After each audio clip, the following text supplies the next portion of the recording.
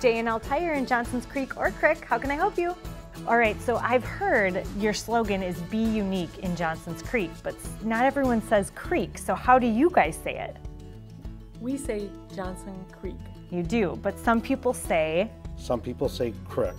And yeah. I mean, I'm with the village president here, so you have to be official, right? Well, I don't think it makes any difference whether you say creek or crick.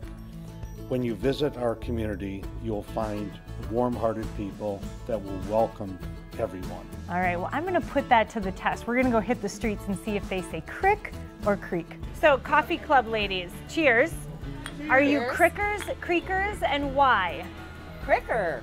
How come? Because that's how you grew up. That's how you grew up, and it's kind of the more fun way to say it. It is, and we got historical background that says it's Johnson's Crick. Oh, so it is official. Okay, all right.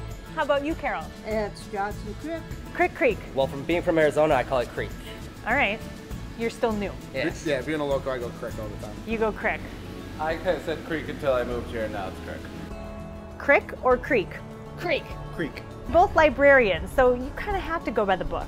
Yes, I go by the dictionary. Creek! So how do you say this place that you live in?